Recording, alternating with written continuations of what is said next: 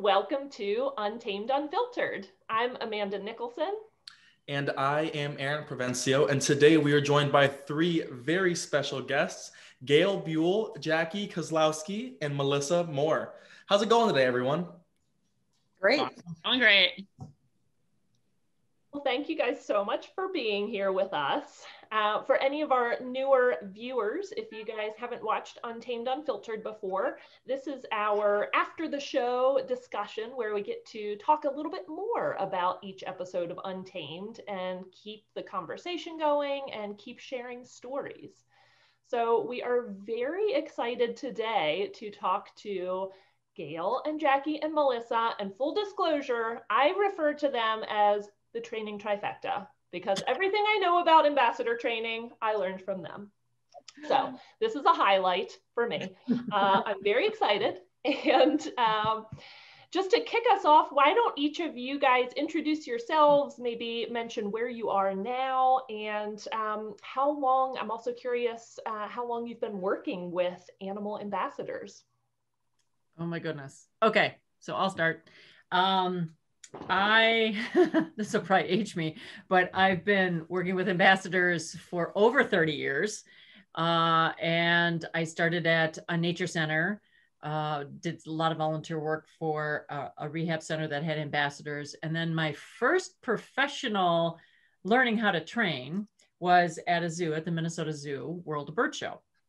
So I was professionally trained how to train. And I say that I'm very, very, very lucky to have fallen into facilities and places that were all about best practices and learning the science behind training so you could apply it anywhere. So, and now currently I work for the Raptor Center at the University of Minnesota in a department called Partners for Wildlife, which we don't directly train ambassador animals. And I'm working mostly with wildlife rehabilitators, but I also work with folks who are interested in learning more about training ambassadors and how specifically to do it. Toss it to you, Jackie. All right. So when I actually count, I've been working with ambassador animals for about 15 years now. I got my start in Delaware as an intern at our local zoo. And through the years, my career path has led me into, focusing on bird shows and working with ambassador birds. And some stuff with wildlife rehabilitation as well. I'm currently the senior bird show trainer at Tracy Aviary in Salt Lake City, Utah. And this is my 5th anniversary there. I guess it's my turn then. I started working with ambassador animals as a volunteer and intern, and this will definitely date me, in 1984, and had my first professional position in 86 as a bird show trainer. So working at the Milwaukee County Zoo doing a contract bird show. So raptors are really my first love. But I've had the opportunity to work as a curator of birds and mostly a wildlife educator, also in wildlife rehabilitation though. And throughout the years have kind of found my way finally back to the Midwest. And I'm the curator of animals at the Peoria Zoo in Peoria, Illinois, where we don't have a lot of ambassadors here, but we do a lot of training and enrichment with the animals. It's been kind of a journey for me, coming out of the world of birds and now landing in a world that's even larger and more expanded than that. So yeah, it's been a long journey and really a lot of fun. And over, as you said, such a long journey and so many years working with ambassador animals, I'm sure that the three of you have had opportunities to work with all sorts of incredible different species. And so I'm wondering if you could tell our viewers what you're currently working with now, and then what is your favorite type of animal to work with as an ambassador? Oh boy. Start out with the hard questions. Yeah. So here is the I hope I don't steal your guys' answer. My favorite to work with is the one I'm working with at the time. So whatever animal I happen to be working with is my favorite. I do also have most of my experience with birds and a lot of that with raptors. Boy, that's a hard one. Currently, I'm not working directly with a lot of ambassadors. I'm doing a lot of mentoring with other folks, but I have been doing actually a lot of training with my horse. And that's been a lot of fun. And my horse has actually really helped me with my wildlife ambassador training. There's a lot of crossover, but because horses are prey animals, and a lot of the animals that we are working with can be prey animals, it's given me just an amazing insight on what kinds of things I should be thinking about. So as far as a favorite wild animal, oh my gosh. Okay, I'm gonna say red tail and kestrel. Just two. I couldn't narrow it down. Good. I just couldn't. All right, my turn. So I did get my start working with, a wide variety of species. And the more I work with birds, the more they just get under your skin.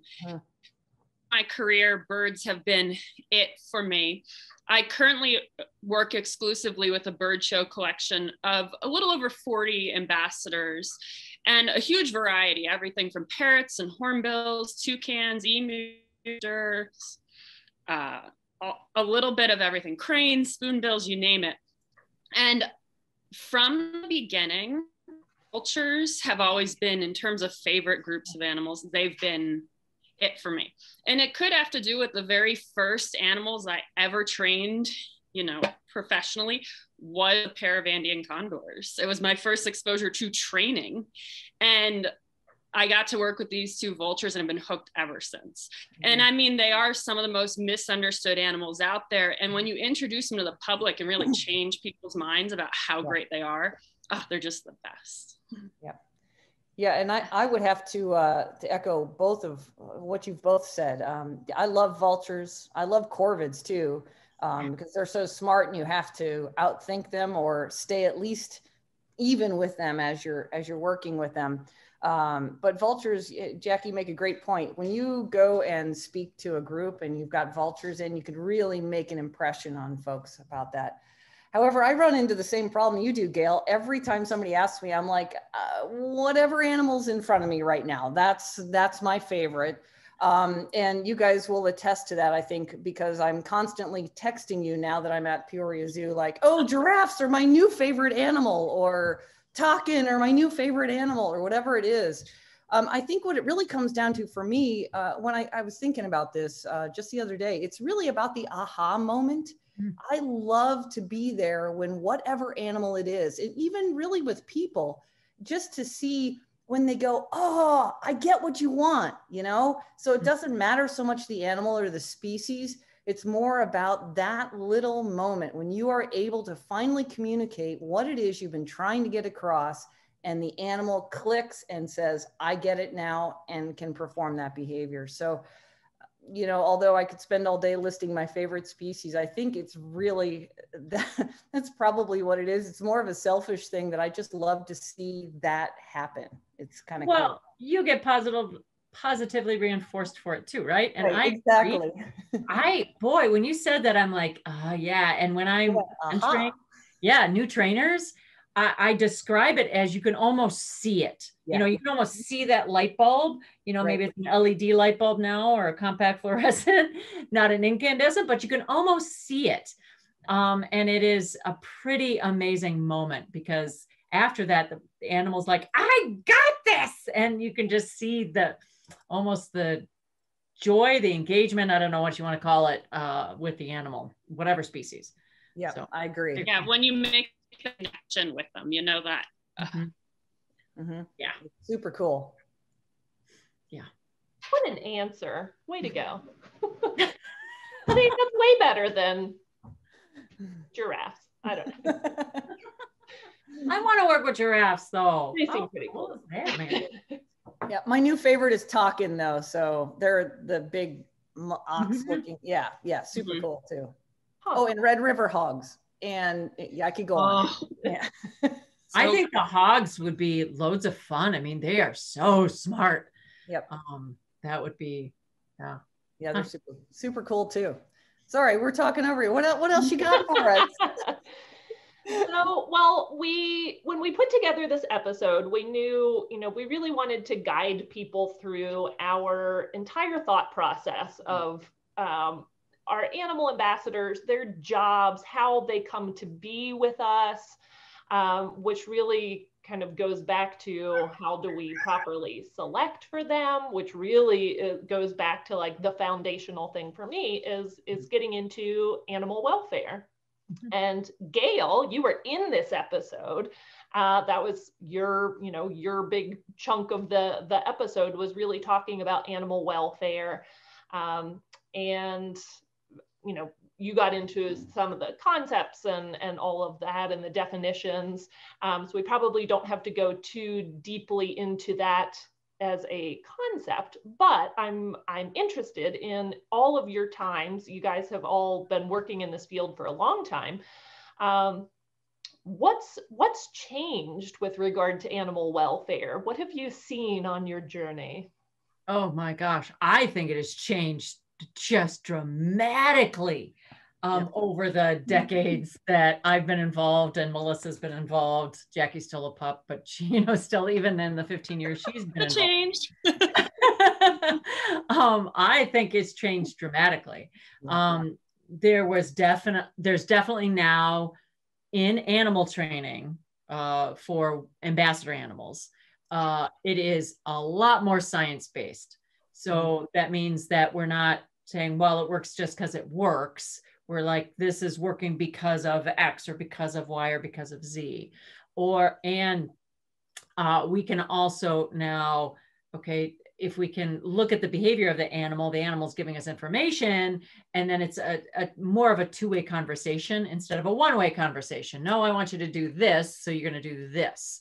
And also, I think that it is tending toward least intrusive practices. Yeah. So more positive and least intrusive practices, and lots more choice for the animal. And so, yeah, I think that it's exploded. What do you guys think for change? Yeah, I think the biggest change I've seen is just that the conversations are happening. Yeah. That now everywhere you go, you're talking about, well, this is how we're doing it, or I've seen this somewhere else. And whether it's within your team, your department, the facility you're at, the field in general, everybody has this on their mind. How can we provide the best lives and the best welfare for these animals in our care? And it is even the things that are difficult to talk about, things like quality of life, or selecting what's the right ambassador for the job. I mean, we're starting to get to the point where the conversations that need to happen really are. And I think that's the coolest thing about that, is like, welfare is now the hot topic, and look at what's come out of it. Look at where we're heading. And I think that's the coolest thing. Yeah, I agree with both of you. And I remember literally in the 80s, we didn't really talk about animal welfare as a concept. I mean, somebody said, how's your animal's welfare? We'd say, well, he's got food and water and, he looks fine. So I guess he's okay. We didn't go to the next level. And like Gail said, talk about the science behind it. And Jackie, like you were talking about with their going even farther, talking about how does their natural history affect their welfare? If this is an animal that does X, Y, Z in the wild, well, do they need to do X, Y, Z when they're in managed care too? How does that work? And what part of that is critical? And is that affecting their welfare negatively? Or is it affecting it at all? We're coming up with measures now to actually measure and mark the welfare of the animal. And sure, it's just a moment in time, but this is something that's a hot topic in the zoo community right now. So it's on the forefront of my mind. We do welfare assessments regularly, and we're trying to assign a number to a qualitative thing, which is it's not a science yet, but it's moving in that direction. You guys have anything to add to that? Well, the other thing that I was thinking about as you guys were talking is, boy, back in the 90s, that's when the International Association of Avian Trainers and Educators formed. Before that, certainly there was the marine mammals. They had an organization as well, and there were a couple other organizations, but most of them, with the exception of the avian trainers and educators, was definitely more focused towards zoos, because that's who could have those, like marine mammals, for example, right? But with IAATE, looking at trying to not just have zoo professionals attend conferences and look at their newsletters and things like that, but other people, there have been just a plethora of really good professional organizations that are geared toward operant conditioning and working with ambassadors, but also working with pets and working with equines and all these other animals. I mean, I can name off 5 or 6 right now that are, and podcasts now and blogs and all of these things. So it's a lot more accessible to people, which I just love. Yeah, I would agree. One good thing to come out of the pandemic. Well, and it hasn't just been this year, but I think that the technology with Zoom, I mean, a lot of people have had conferences that were online this year, and that definitely made things a lot more accessible and a lot more affordable, because notoriously professional animal trainers don't make that much money. So, you know, let's get that out there. About that for a minute. Yeah, let's talk about that one. You know, one thing I want to add too, when I first started in this field, when you were talking about, somebody brought up a question about the welfare of the animals in your care.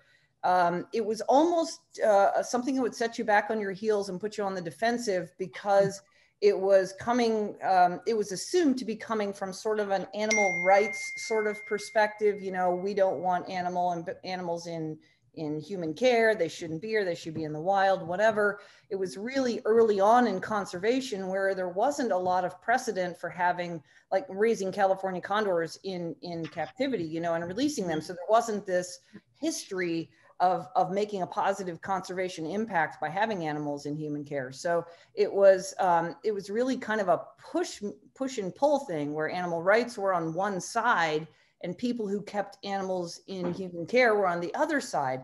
And I think what we've seen with this conversation that Jackie mentioned of talking about welfare of animals, we're really, now we're finally getting to talk about the welfare of our animals and not have to push back and say, oh, but they're, you know, they're fine, you know, and be afraid of that conversation. We can actually have that conversation, ask the tough questions, you know, should this animal be in captivity? Should it be? And how is its quality of life, like you guys said? So I think the evolution of this topic really could be a whole conversation and podcast in and of itself. It's really a huge topic.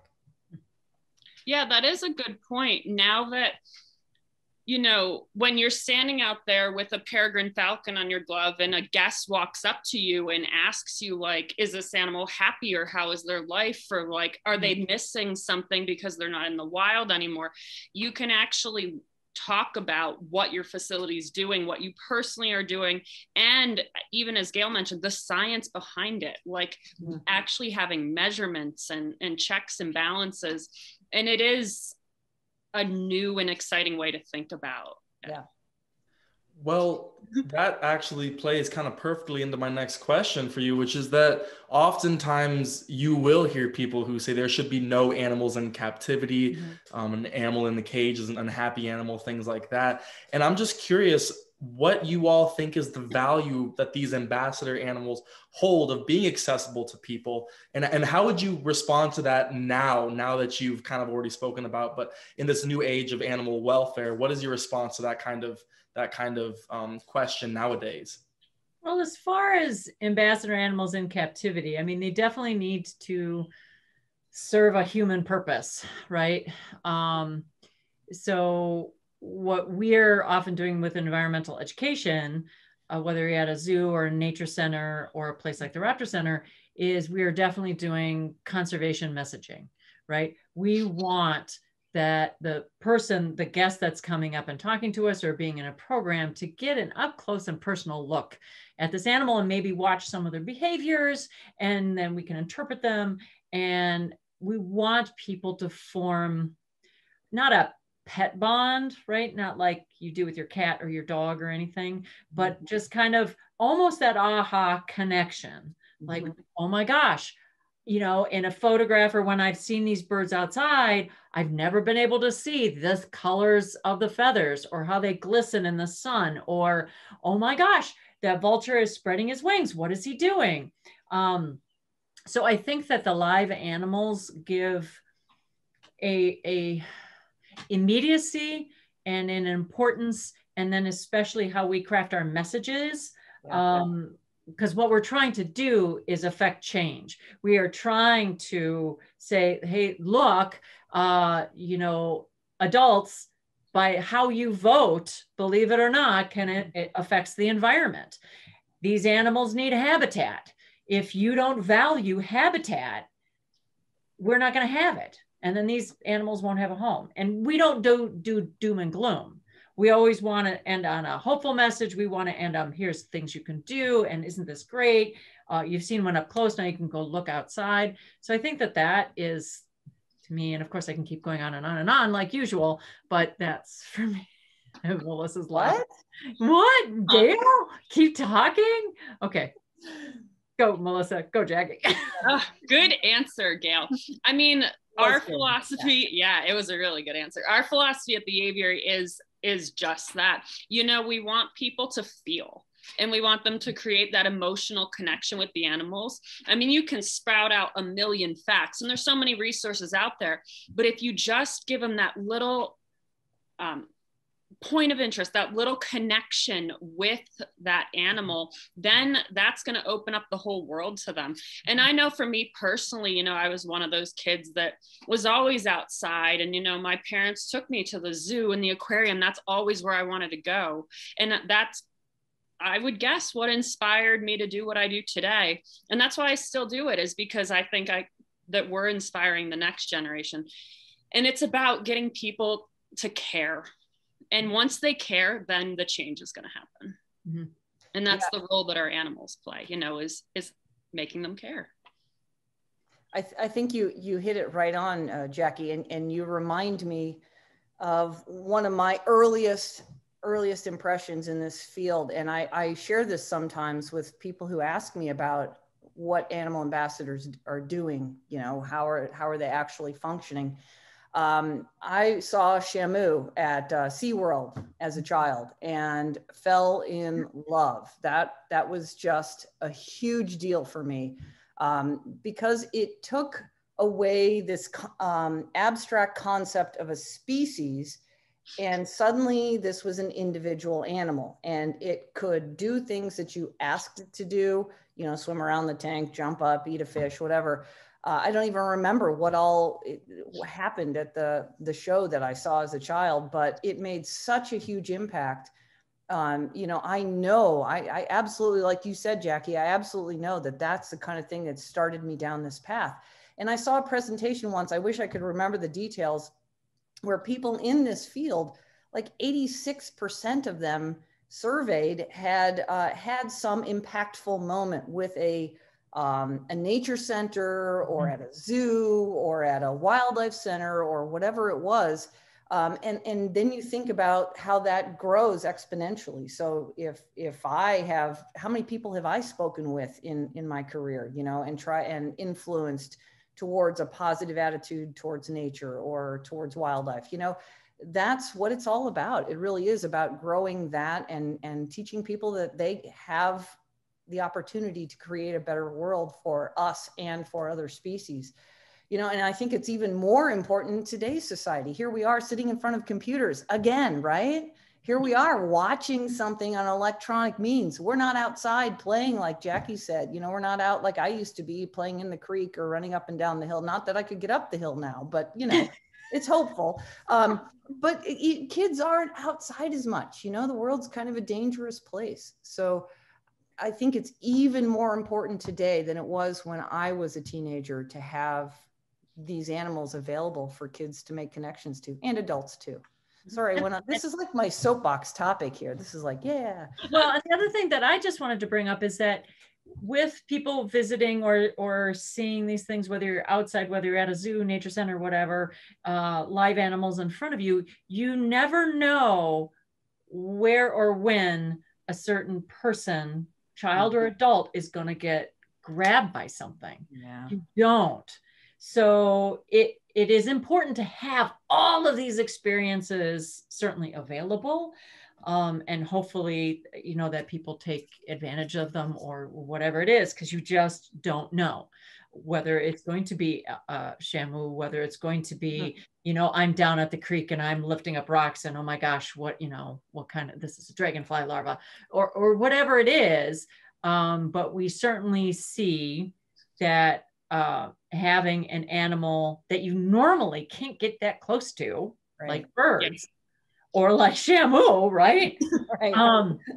Being able to get close to it, to see it as an individual, I think that that is really important. Again, we don't want people looking at these animals like, oh, I have a bond like a pet, because that's not what we're after here. But it is one of our connections to the environment, to nature, to wilderness. And I think that, and we never know when we're going to catch anybody. Yeah. True.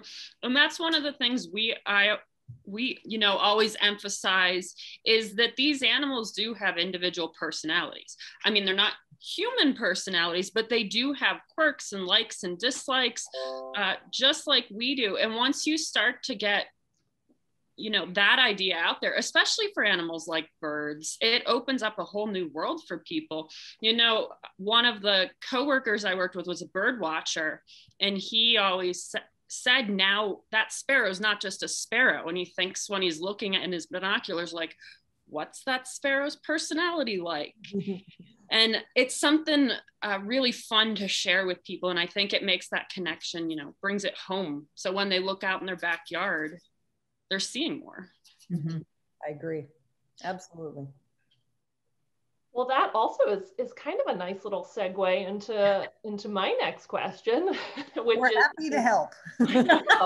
And I mean, Gail, you mentioned behavior earlier, and Jackie, you mentioned natural history.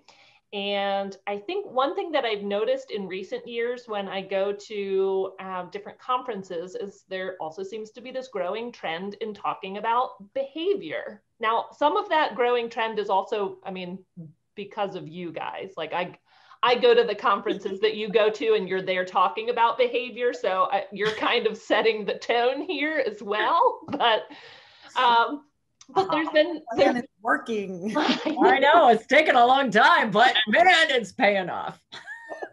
But there's so much talk about behavior, and I'm wondering if you each can share with everyone why you think that is such a critical component of caring for ambassadors. And it's really not just ambassadors, it's any animal, whether it's a rehab animal or not. But in this context, we're highlighting ambassadors particularly. Because really, on one hand, like observing behavior sounds like an incredibly simple concept, which is kind of why I love it. But yet, on the other hand, it also it's a skill to like read that and interpret it.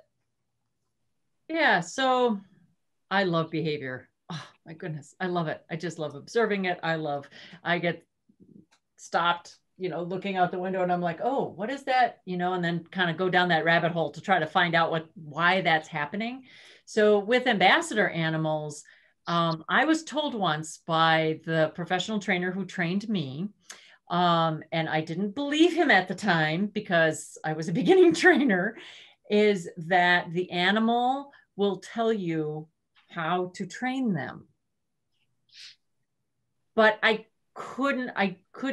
wasn't there yet because I was still learning all the training things, and reading their behavior was still a little bit beyond me. But as I started working with that animal more and more and more, you have to develop your observation skills.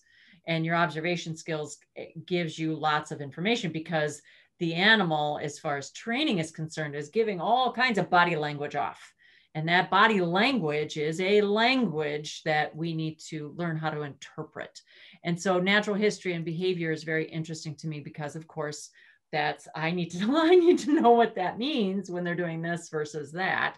And then also with ambassador animals in captivity, using their natural history, they're hardwired for that. They've been out in the wild for a certain amount of time. They're hardwired for whether it's climbing or digging or flying or just at least moving a lot or moving not a lot at all, or how they get their food. And so the more we can think about how to mimic that, because we're not going to be able to do it exactly, but the more we can kind of mimic that, the more comfortable they're going to be, the more engaged in their surroundings they're going to be, and actually the easier it is to work with them to train them.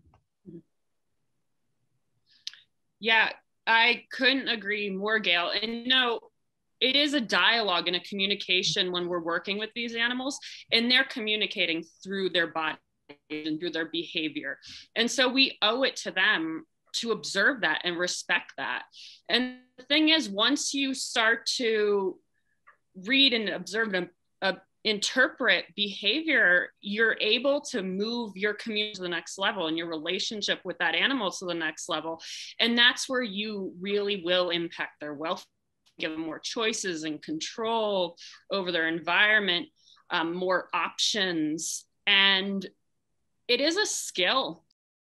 We just use the word behavior, but we're lumping into that the communication that the animals are giving to us, because they don't use a language with words like we do. So we just call it behavior. Well, it's their language, we are able to get first person or first animal feedback from them immediately just by watching their behavior. So Jackie, you froze up for a moment. I was just kind of finishing. I hope I was finishing your sentence a little bit there. So you did. I tagged you in. Yeah, that summed it up great. Okay. Yeah, I think we all agree that it's a skill, and you just have to kind of practice it, and that it's just part of the communication and the thing that enables you to create a relationship and better welfare for the animal that you're working with. Well, on that note, what advice would you have for anybody watching at home or me right now in terms of observing and interpreting that behavior, whether it's someone like me who's very much a novice in this animal training world, or somebody who just wants to get a little bit better at being able to observe and interpret behavior of wildlife when they're out in nature? Boy, I would say slow down, watch, and then ask questions. Even if nobody's around, say, well, I wonder why that animal is doing this. And then see if you can watch a little bit more to see if you can figure it out. That would be the first thing.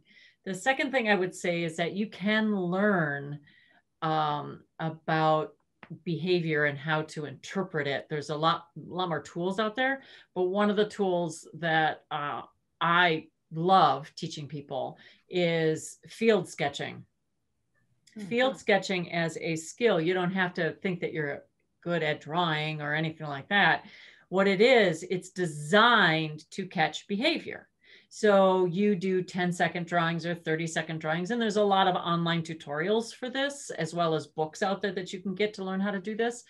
And so you just sit outside with paper and pencil, and you don't look at your paper actually, and you look at the animal, and you're just trying to catch, what is that foot doing? Or what is that wing doing? Or what is that beak doing? So you're trying to capture very, very quickly a motion or a thing that the animal is doing. And it's a wonderful way. It may not tell you how to interpret that behavior, but it teaches you how to observe behavior. And then, I mean, like any other skill, practice makes perfect. And you don't have to even be out in nature or at, a nature center or zoo. I mean, there's tons of videos online or nature documentaries.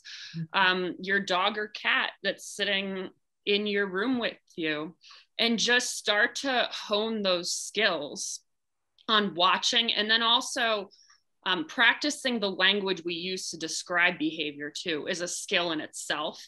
So things like labeling and those other things that us humans fall into using. If you practice actually describing the behavior for what it is, that's a skill in itself. Yeah, I can't say much more than what these ladies have already said. Practice, practice, practice, do it, observe, pay attention. And the only things I would say novel to that are use your phone, take videos, watch them later. I think that's really, really helpful to me, just to catch some subtleties that I missed in the moment. A feather flip or something that I didn't see, an eye in the funny direction or whatever that I missed in real time.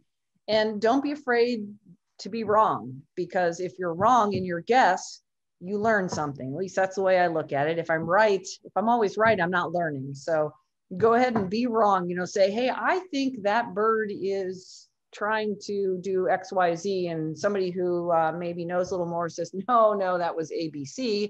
You go, well, okay, I learned something today, you know. So that's the only thing I can add.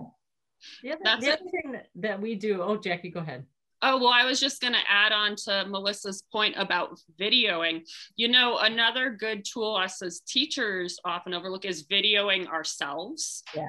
And learning from our own behavior as well. Oh, I could be standing a little differently, or look at how I made this more difficult for the animal I'm trying to teach.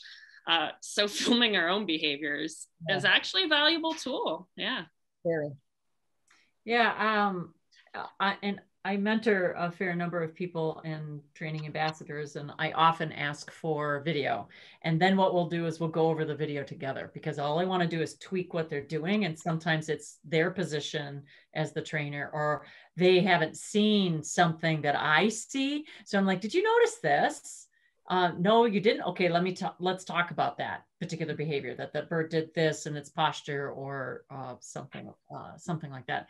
The other thing that I was going to say is that when any of us are working with a trainer, for example, and the trainer says something like, well, the bird is mean to another bird, or the bird is mean to me, or the bird hates me, which are all labels that really don't tell you anything.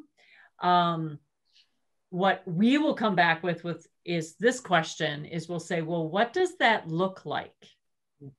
Yeah. Because what we're trying to do is get them to practice describing the actual behavior. Okay, the bird reached up with his foot, or took its wing up and just wailed on the other bird. I'm making that up, you know. So but you get a description of the behavior rather than a pigeon. A pigeon. Pigeons are awful that way. Anyway, but then you get a description of the behavior, and that we can influence.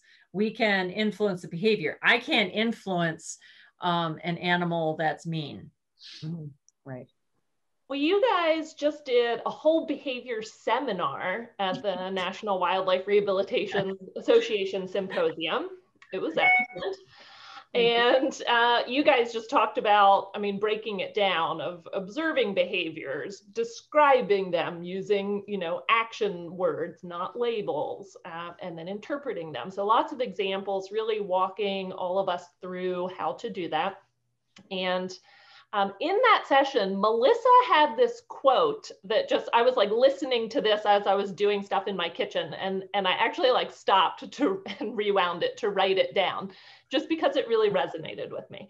And that quote is, and I wrote it down here so I could read it. We have the opportunity to take the knowledge that we gain from the communication that we receive from those animals, ambassador animals, and take that and improve the lives of those animals in our care. We have lots of opportunities to change their worlds because they are in our care, and we are responsible for their entire worlds, essentially. And I think it just stopped me, because I'm like, wow, that's why I'm stressed out all the time, which is like, haha, funny, except not. But I think it's, I don't know. And I have no question in here other than like, maybe you can say more things about this, because I think to me, as someone who is responsible for a collection of non-releasable ambassadors, I feel this heavily sometimes. And obviously it is a privilege and a joy to work with these animals, because they all have personalities. It's so fun to share them with people and to inspire people and their behaviors toward wildlife because of them. but man, it's a responsibility that I feel heavily some days too. Mm-hmm. First of all, I have to say, any of my high school English teachers would have probably hated that quote. Yeah. Oh, I mean, goes everywhere, but I guess I think it is a responsibility, and I think it's important that we take it seriously and that we really think about the choices we make and how deeply we listen to the animals in terms of their communications with us, their behavior, how closely we pay attention to that, and then do we act upon what they're saying in quotes. I think that's really what it comes down to. But I like what you just said, Amanda, that you also have so much joy in it. And I think that is really important, to hang on to that joy and not get bogged down in the responsibility, right? I mean, Gail, would you agree with that? 110%. Yeah, it's a responsibility. And boy, if things go wrong, even if it's minor, it's really difficult. And then, of course, moving forward, you say, how am I going to change things so that whatever that was doesn't happen again? But I also agree that you need to keep finding the joy in it and keep finding, oh my gosh, like we said at the beginning, I've been doing this for over 30 years and I still love every minute of it. And oh my gosh, just the privilege, like you mentioned, Amanda, the privilege of being able to work with some of these animals, and the fact that I'm allowed to do this work is just, I feel like I'm the luckiest person on the planet. Yeah. Just really, but it is a big responsibility. Yeah, we have these signs posted in all our buildings with pictures of our birds on them. And the signs say the quality of our work is the quality of their lives. And wow. Oh, I like that quote. I want that. Yeah.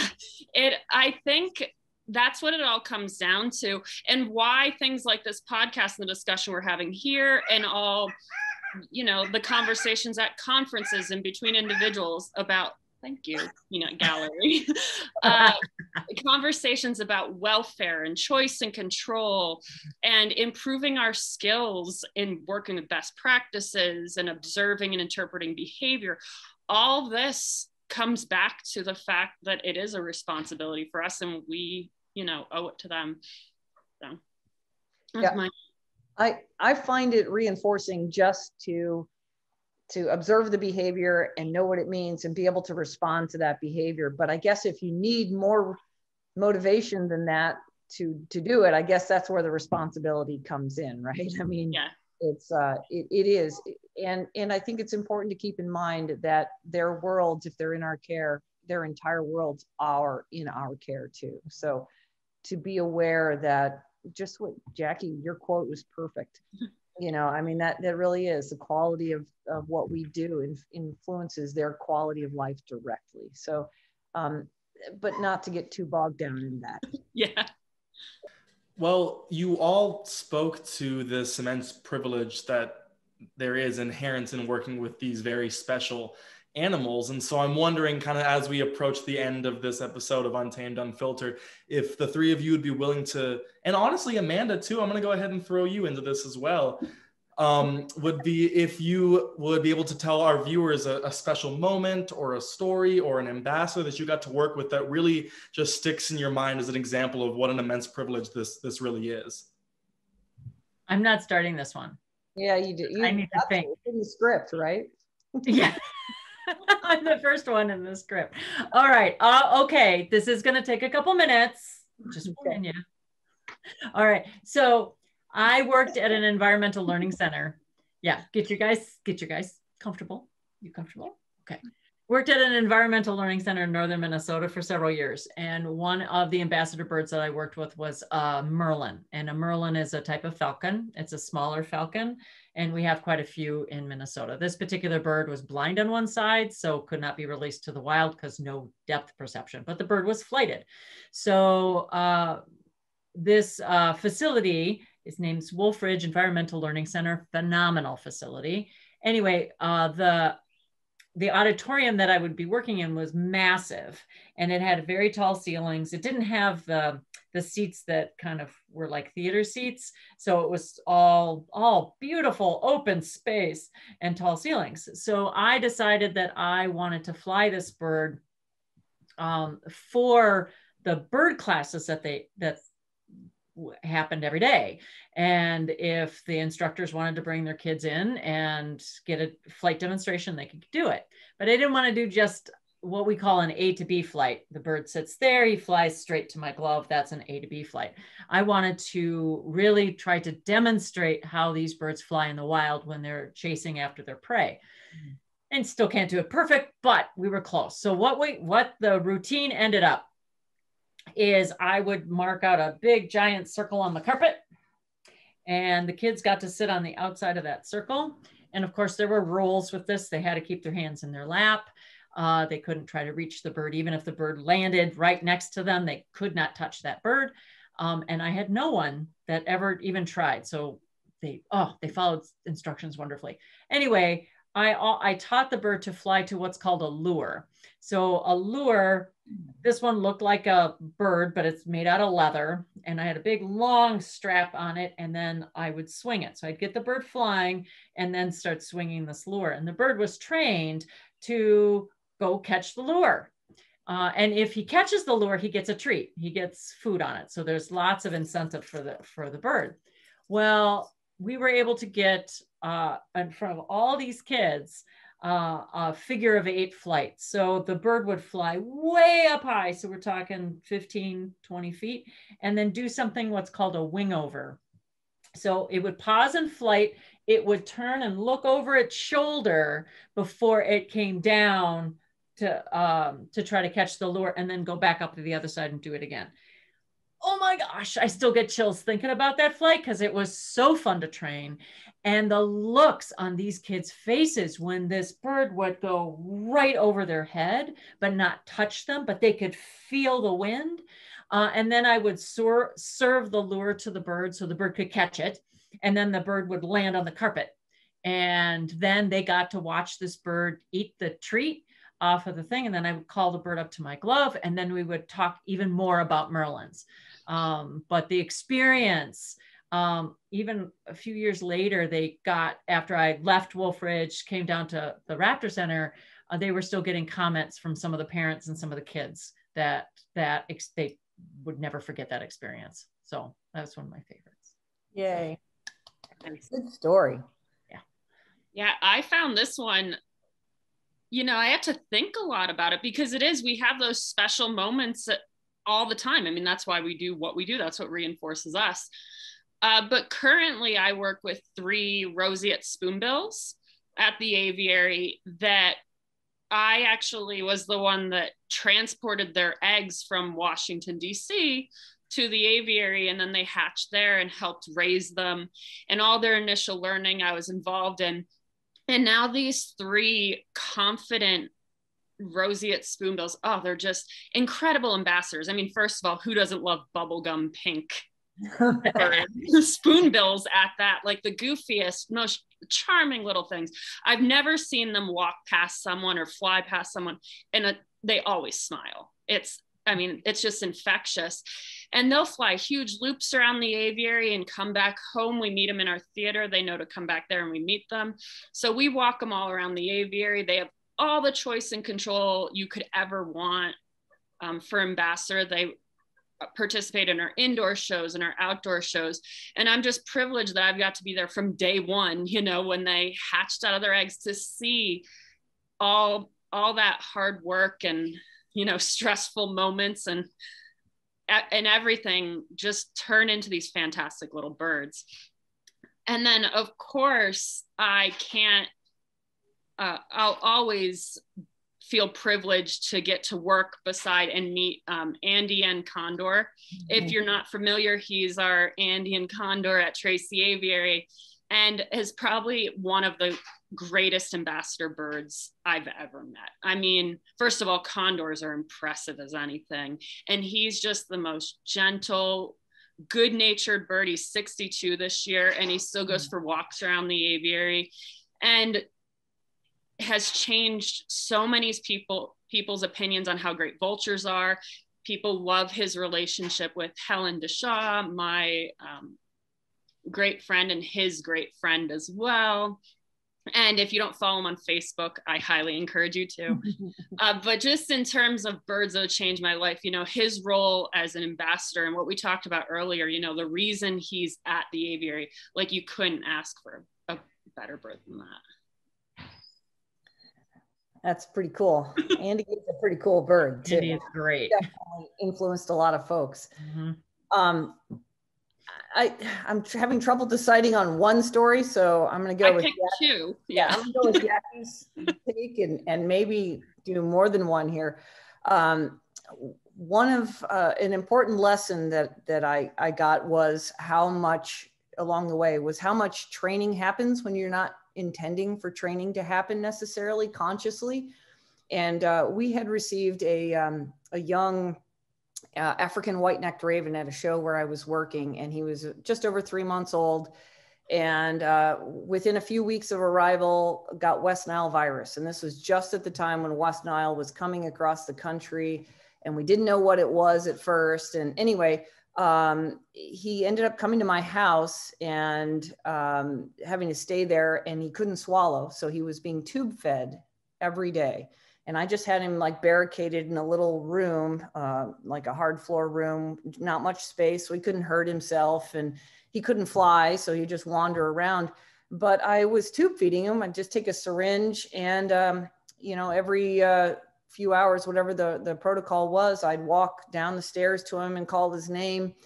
And it got to the point where he literally just walked right up to the barricade and allowed me to pick up his beak, put the tube in, squirt the food in, and walk away. And he would just be like, oh, okay, great, walked away.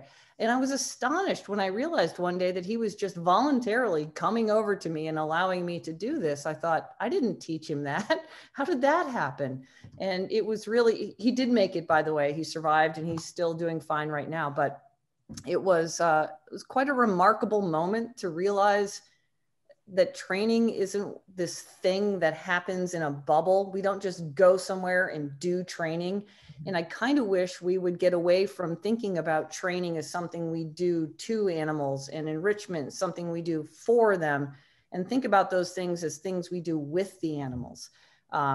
You know, I learned that also, it was reinforced to me when I was many years ago, flying an auger buzzard. It looks like a sort of like a red-tailed hawk from Africa. And we wanted this bird to fly from, as Gail was saying, an A to a B. We wanted to fly from this perch to that perch.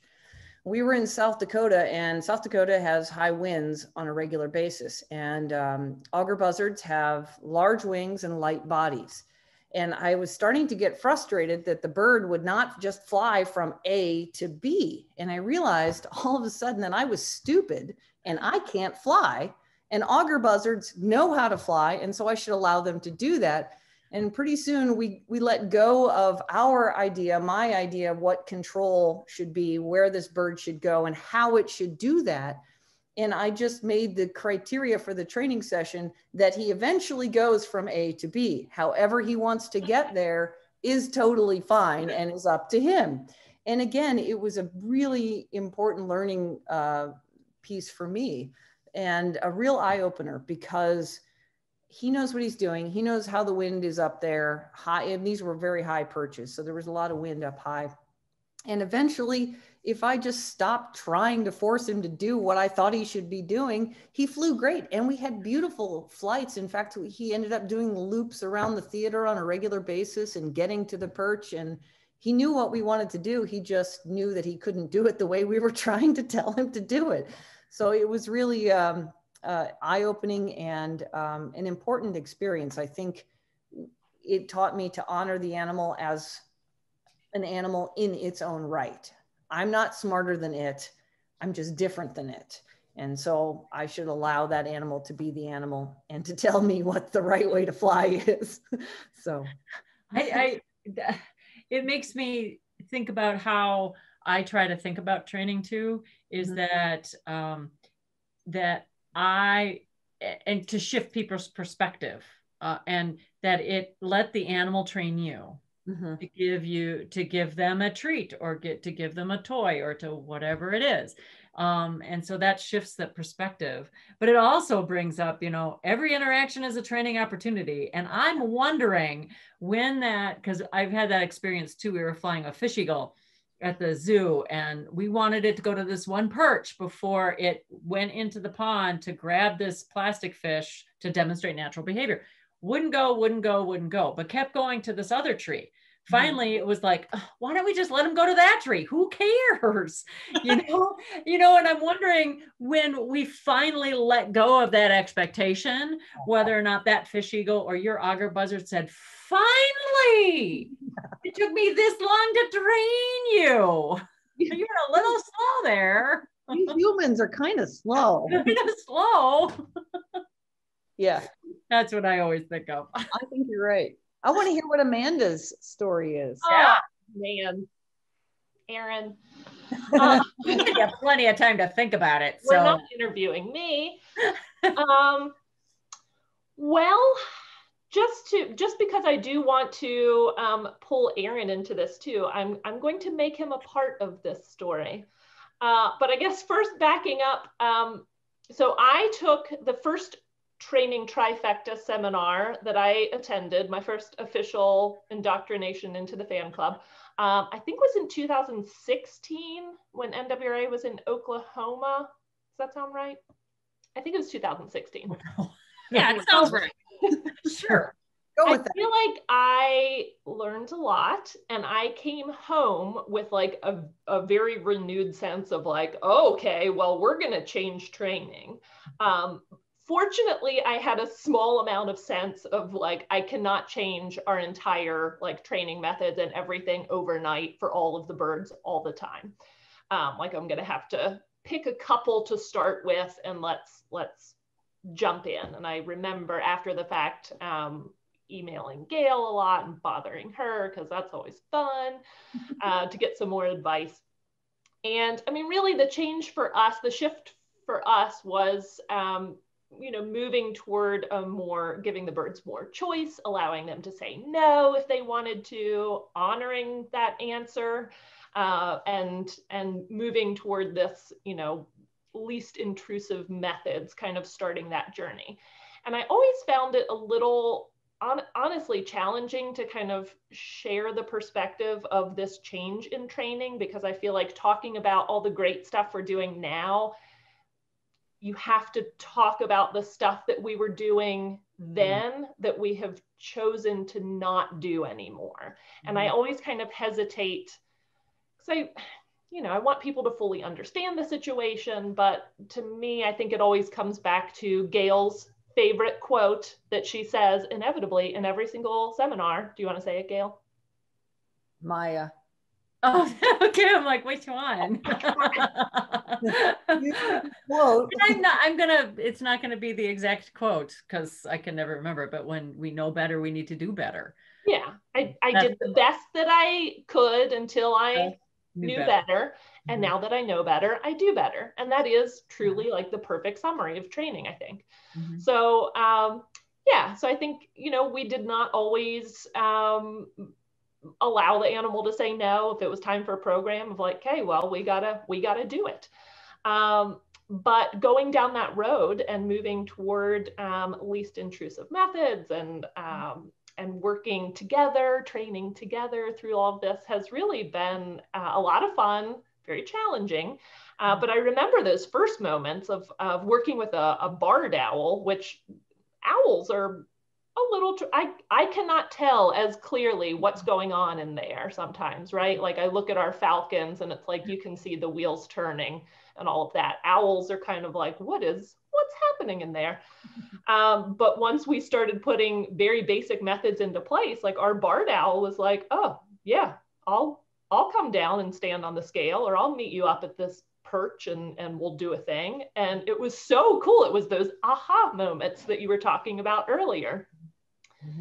But I think the big one that stands out to me that's fresh in my mind was within this past year, and it involves Erin, and let's make sure that I can get through this story without crying about it too.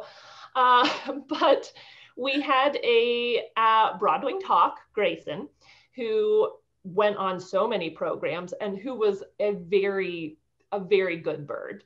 But I think it became clear to us in her training that we probably weren't always allowing her to say no. We were counting on a lot of yeses, or maybe interpreting some of her like, I don't know, to like, okay, well, we got to go do a program.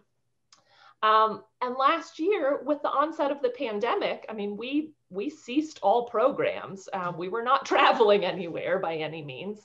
And it became this really wonderful opportunity to take her off programs, because we weren't doing any, and really reset her training and just like, let's dial it way back. Let's just act like she's kind of a new bird and start working with her and giving her all of the choices and see what happens.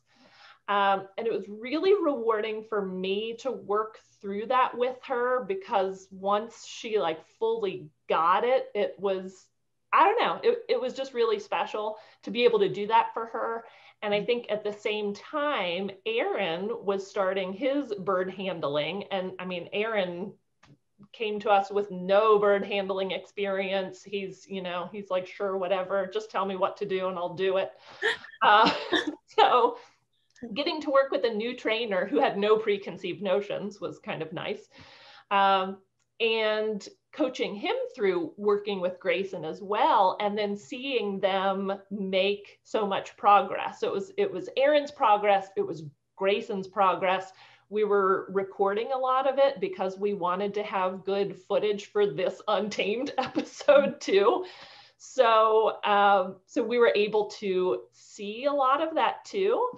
And the sad thing is that Grayson died unexpectedly in the very early part of 2021, which was very upsetting, not planned on, and was tough for all of us. And Aaron, being the video guy, made a little compilation of Grayson and their training together, but it was from the perspective of like Grayson teaching Aaron things too, and it was really nice and really lovely, and I think it was very special from my perspective to just see that unfold of like Aaron learned a lot. We got to do that for Grayson. I'm very sad still that she is no longer with us, but I'm glad that we got to do that for her. That's cool. That's a great story. Excellent story. Yeah. Do you have anything? Yeah, it's working with Grayson was cool because, like Amanda said, I'd never even sort of been around animals in that respect. And it was really interesting because everything that I learned coming in was 100%, as far as Amanda, and I'm sure the three of you can attest to, as good of behavioral training as can be taught, I guess, at this point. And so it was a lot of being told no by an animal that doesn't speak English, and I didn't really understand. And that's why I was filming so much, was that I was like, it's been 3 months, I don't know what's going on, blah blah. And it's really funny because I had the video I was recording when she decided to get on my glove and stay on my glove for the first time, and I've got my mask up and you can just see I just froze, and I was like, I don't know what to do. And I like slowly walked her over towards the camera and like slowly put her up. And yes, it was just a really cool, it was one of those things like you were saying where it felt like Grayson was way more on top of it than I was the entire time. And she knew what was supposed to happen. She was like, you'll get it, kid. Like, don't worry about it. We'll figure this out together. But yeah, it was tough to lose her after all that. But I mean, everything that she taught me was invaluable. That's great. What a great way to start your journey. Yeah. Oh, yeah. And you will never forget that. You will never forget that. Yeah. First birds, first animals that you train. Oh my gosh. Yeah. Well, I think that is a fantastic way to end this episode of Untamed Unfiltered. Gail, Jackie, Melissa, thank you so much for joining us today. We appreciate it so much, and for all of your stories and wisdom that you were able to bring to this episode of Untamed Unfiltered. Thank you so much, the viewer, for tuning in for another episode. And this has been Untamed Unfiltered. Thank you so much for watching, and we will see you next time. Bye, everyone. 3, 2,